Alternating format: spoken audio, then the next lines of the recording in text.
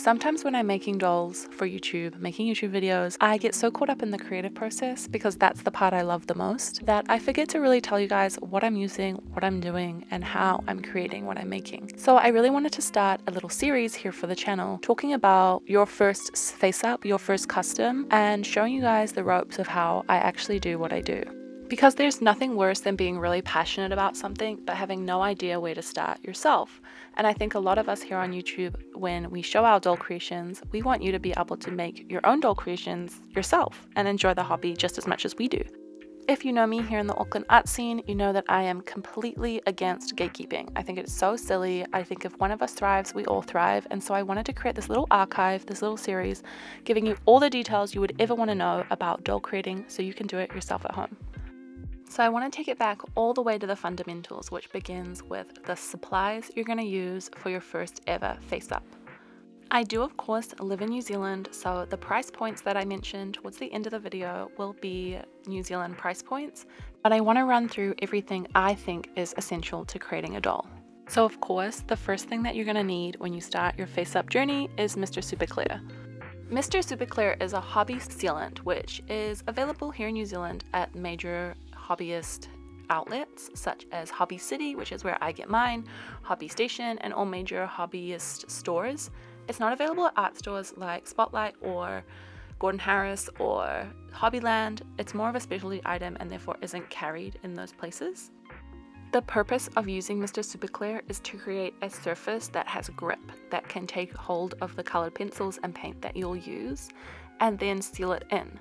I use a rotating method when I shake mine up, as this moves the particles away and around in a certain way that means I know it's going to be the most effective spray. There are multiple types of Mr. Super Clear or Mr. Hobby Mr. Sprays. You can use glossy, you can use super smooth, you can use UV cut. It's personal preference, and my personal preference is UV cut flat because I know it's going to keep it safe from the sun and be matte. Ultimately, it is a spray plastic, so you do want to use Mr. Super Clear in a ventilated space, maybe outside, and you definitely want to use a ventilator if you are close to the spray. It's important to remember and treat Mr. Super Clear like a specialty item, and it isn't for anyone under the ages of 18 as it can be dangerous. And while it isn't the only option for a sealant to use to create a base, it is going to be the most beginner friendly and it is going to be the easiest when you're starting out. Ultimately, though the bottle price is a bit expensive, you're going to use it for multiple face ups and it's going to make their beginning processes so much easier, so I really recommend getting Mr. Super Clear. Next up, you're going to need an acetone based paint remover. I use an acetone based nail polish remover. It works best for me, but you can get pure acetone as well. If you are using a nail polish remover, you're going to need to make sure it has acetone as one of the first ingredients. You're going to use this to remove the factory paint off the original doll and use it if you make any mistakes in your process. Having used your acetone based remover and your Mr. Super Clear to set a base layer, you're going to move on to soft pastels. Now, I was not a big fan of soft pastels when I started this process of doll creating. I thought they were messy and I didn't really know how to use them.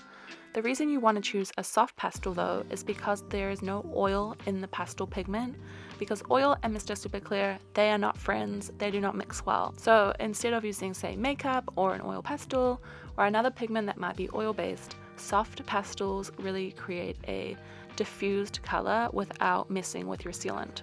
Loads of brands do soft pastels. I use this brand specifically, but that's just because it's the cheapest one available. You by no means need to fork out the money for pan pastels. If you're just starting out, you can get that same kind of free line pigment without using those pan pastels, because here in New Zealand those are hundreds of dollars. So using a kid's soft pastel will create the exact same effect. For denser pigment payoff or finer details, watercolor pencils are going to be your best friend. Again, watercolor pencils are water activated, not oil activated, so therefore they're not going to have any issue with your sealant. When it comes to buying watercolor pencils, you kind of have two options. You can buy them in a set for, $30–40 for 24 to 48 pencils, or you can buy them individually depending on the colors that you want and need. I would definitely recommend when you're starting out, you want to buy some flesh tone colors and a black and a white if you are going to go the individual route, because if you have pastels, you can definitely create diffused colors like eyeshadows and face and skin flushing without needing pencils, but you do definitely need pencils to go in for those finer thin line details. So these are my absolute holy grails, no gatekeeping here. These are the pencils that I basically use in every single face up. I want to show you guys the number and name so that if you did want to pick them up yourself, you totally can.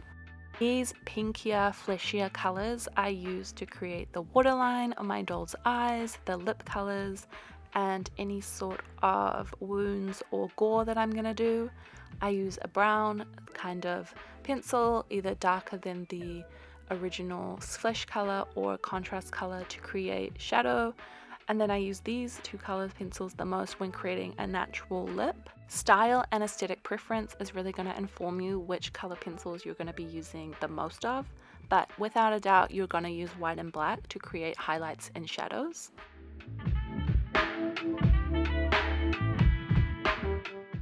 And of course, you're also going to need acrylic paint. If you have the patience of a saint, you are going to use acrylic paint where you might use colored pencils with a super fine paintbrush. I personally don't have the patience for that, but I do use OOAK Art matte acrylic paint almost exclusively to do skin tone changes and more pigmented details that I can't achieve with pencil alone. I pick these up at Hobbyland for around $6–7 a bottle.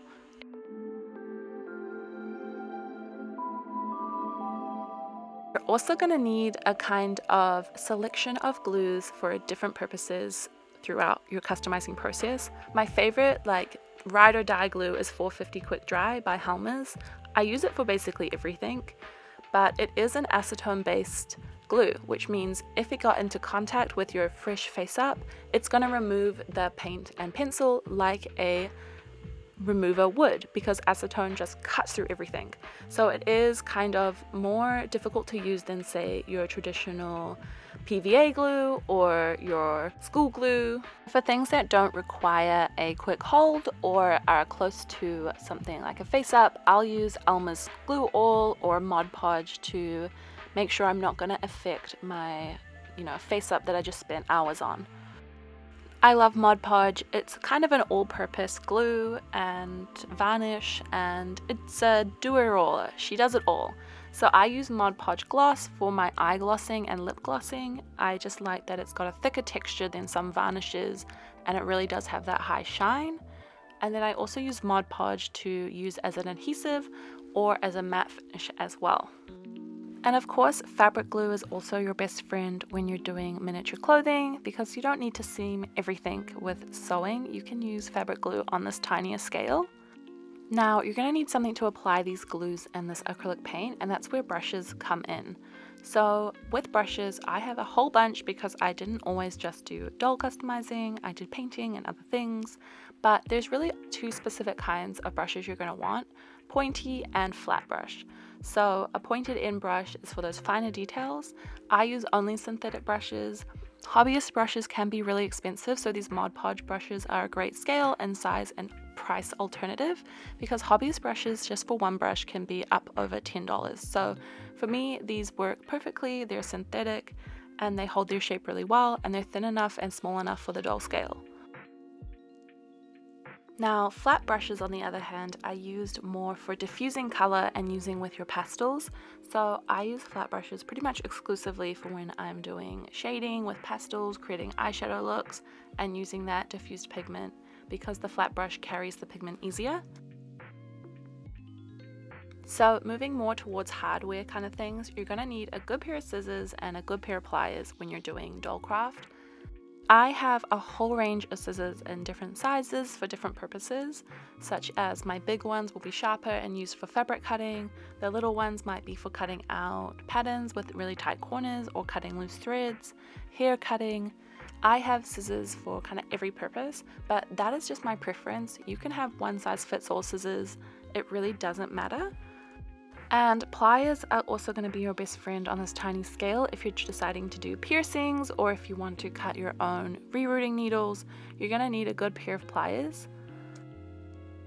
And another important part of hardware is your needles. I use sewing needles for a lot of different purposes, for putting holes in for piercings. I cut my own for hair rerouting, and of course the obvious one, sewing tiny clothes by hand. If you decide you want to try your hand at doll hair rerouting, you're going to need a rerouting tool.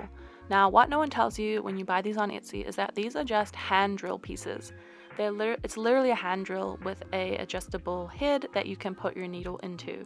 You can pick these up at your local hardware store much cheaper than you would on Etsy, and you can cut your own needles with a longer-eyed sewing needle.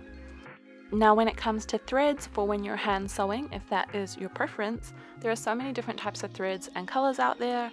I typically just use white and black, but you can of course color match to your outfit that you're making. Pretty standard sewing supplies. You can choose between cotton or polyester or nylon thread. Again, personal preference.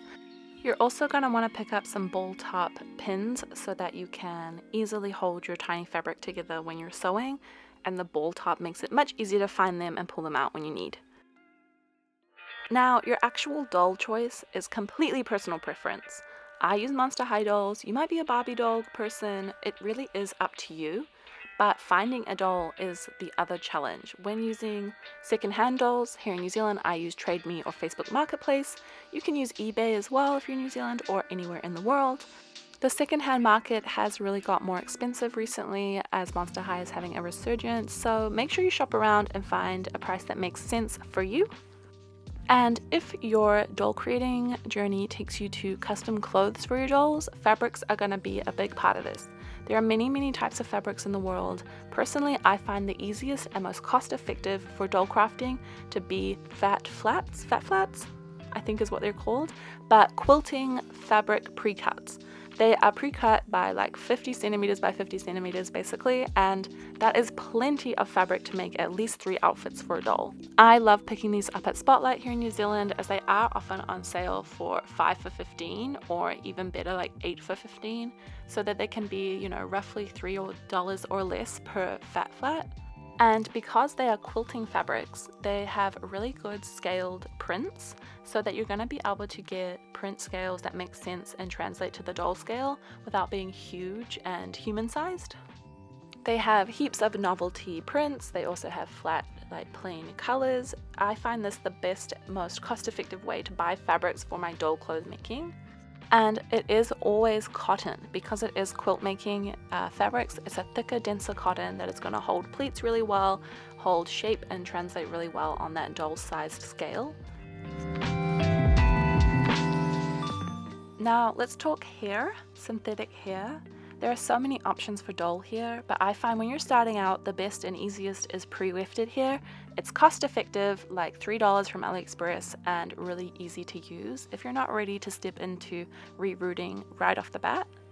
I've got a whole video coming specifically dedicated to hair choices because that is a huge part of your first face up, so stay tuned for that one.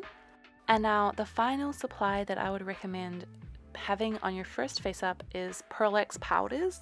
Now these are loose pigment powders that are pearlescent and therefore shiny, kind of like highlighter if you do makeup, and these are great to bring out the highlights in your face up and also just add some glistening glossy kind of hyperrealism to the skin texture of your doll. Okay, wow, I know that was a lot of information to lay down on you guys, but I really want you guys to know what you can use and how to really start your journey with doll creating. Now, I put a little roundabout tally on how much all of this would cost if you were to buy it straight up, first day, everything at once, and that's a roughly $150 investment into the hobby. But almost all of these things are going to be reusable and you're going to use them again and again throughout your doll crafting experience. And I hope this was a really helpful reference point to learn a bit more about the products used when creating dolls and kind of give you guys a launching pad to start your own doll hobby. If you enjoyed this, I've got heaps more coming in this series, the next up being your first face up, the actual face up, and the next after that being all about doll hair and the different types and products you can use, and we'll just see where it goes from there. I really hope you guys enjoyed this video. I can't wait to see you guys back here so soon with more crafts and more curios. Thank you so much for watching.